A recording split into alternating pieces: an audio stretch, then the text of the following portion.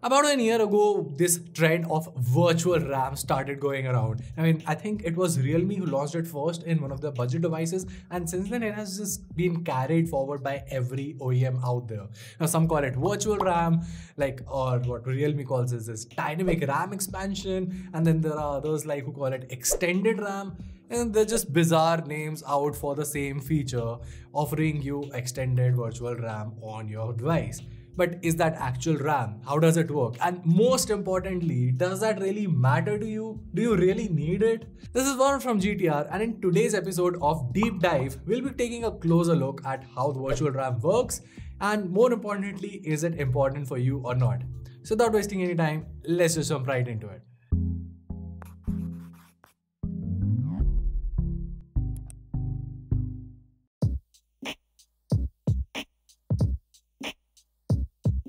Okay, so first things first, what exactly is this virtual RAM?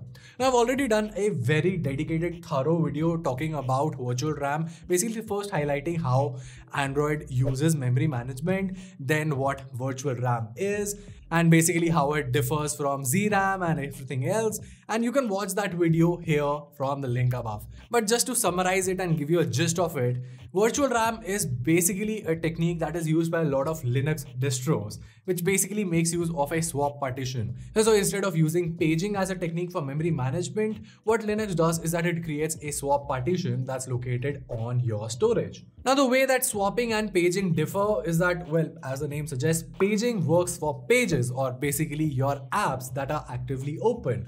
While the whole concept of swapping is that it shifts data from your RAM to your storage and vice versa, to basically give you an illusion that you have more RAM, and technically those apps are being hibernated and stored on your storage for a temporary period of time. So ideally how this works is that all of the apps, as you might have already learned in your basic high school, all the apps inside any sort of computer run on the RAM.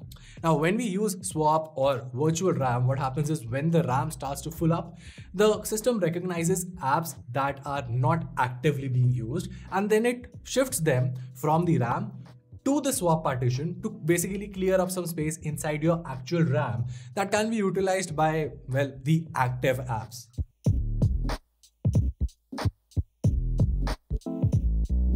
Okay, so now you have a fair idea of how this virtual RAM works. But what's more important is to understand what kind of apps can actually use it and actually make proper use of it, and what are the other apps that don't really care about this kind of a feature on your system. For instance, imagine that you're playing a game and I have some songs running in the background on Spotify. Now, both of these apps will stay on your RAM only. You see, these can't be shifted to your virtual RAM since they're actively being used. On the other hand, suppose you use a calculator app, then opened a specific post inside Reddit, then opened a specific tweet inside Twitter. Now, these apps are something that can be shifted to your virtual RAM simply by freezing or hibernating them in the current state and then freeing up space on your actual RAM. When you go back and launch these apps, they will be transferred from the virtual RAM back to the actual RAM and finally refresh if needed. So essentially, it all depends on how you define multitasking. Now, of course, brands will tell you that virtual RAM helps in multitasking. And I mean, they're not entirely wrong. It just depends on how you define multitasking. If you're someone who multitasks or basically juggles between 2-3 active apps, in that kind of a scenario, virtual RAM can come in handy because it will then push all of the inactive apps from your RAM to your virtual RAM or ZRAM, and then have more space available for in the actual RAM. However, if you're someone who uses multiple 6-7 different apps at the same time, just keep switching between them, in that kind of scenario, virtual RAM doesn't really make a difference. And that's where the problem is.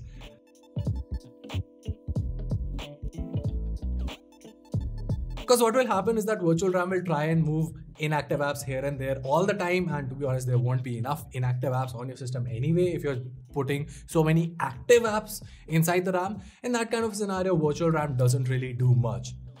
Well, it does do something, which is the negative part of virtual RAM. So if this feature has been so good, if not so good, but decent enough, why hasn't this been implemented before? And more importantly, why hasn't Google implemented this into Android itself? Why do manufacturers have to do that?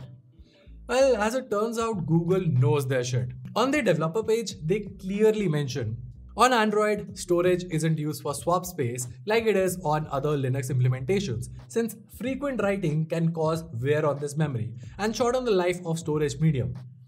And that's the thing. Now I understand that Androids have been here since the days of eMMC storage, but even with UFS storage, it's still flash memory.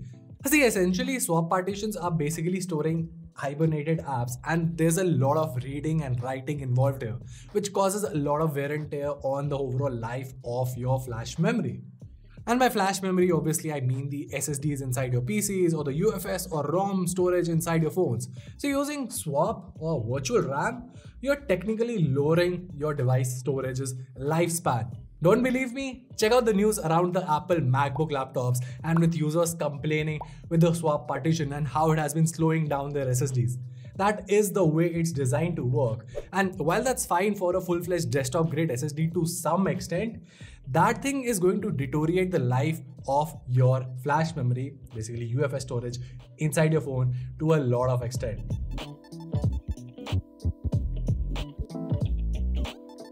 So basically, this feature does more harm than good. So why implement it? Well, you need to understand that brands work as per the market needs. And market needs are defined by the market interests. And market interests are designed by stupid people who are just looking at products and judging them solely on the basis of numbers. A higher megapixel count must be a better camera. I mean, that is the kind of thinking most people have, which is why you now see 64 MP sensors and 108 MP sensors being brought out, which still are inferior to 12 MP sensors that are being used on flagship devices like the iPhones. So clearly there's a massive disconnect between what stuff actually matters and what people perceive should matter. And that's the same thing for RAM. I mean, people believe that higher RAM means the phone would be a better performer. And you can see this trend in the last 2-3 years. Almost every phone, every flagship device that has been launched with a higher capacity RAM. You've seen 10 GB RAM, 12 GB, even 16 GB of RAM. Seriously, 16 GB of RAM on an Android device? Are you stupid? Nobody needs that. But people feel that, okay, having 16 GB of RAM is going to make the phone so much faster, so much better. I mean, that is what sells in the market. Now, obviously, you cannot offer 12 GB of DDR4 RAM on a budget device, right? So how do you achieve that number? Well, enter virtual RAM. That is exactly the concept here. You put 6 GB of normal RAM or max 8 GB of normal RAM and then put 4 GB, 5 GB, 7 GB, even 8 GB of virtual RAM and say, okay, here's a nice feature. Now, just to be clear, I am not saying that virtual RAM is a brand's way of fooling the consumer. I mean, there are some benefits to it.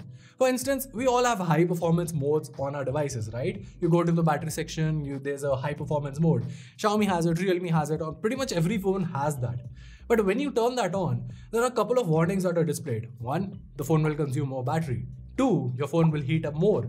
3, this can affect your overall device's health. These 3 warnings are showed up when you enable the high performance mode on any Android device out there. Why can't the same thing be done when you're offering virtual RAM to your consumers? At least educate them that if you're going to be using virtual RAM, in the long run, it's going to deteriorate the overall health of your storage. Just have a disclaimer for that. That is all I'm asking. It's important to educate the consumers, and if brands are not going to do it, well, at least I am here to do it.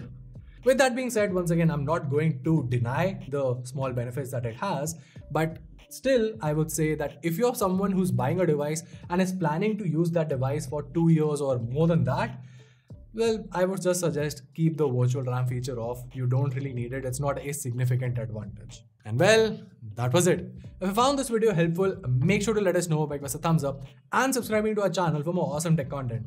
Till then, this is Varun from GTR, and I'll see you in the next one.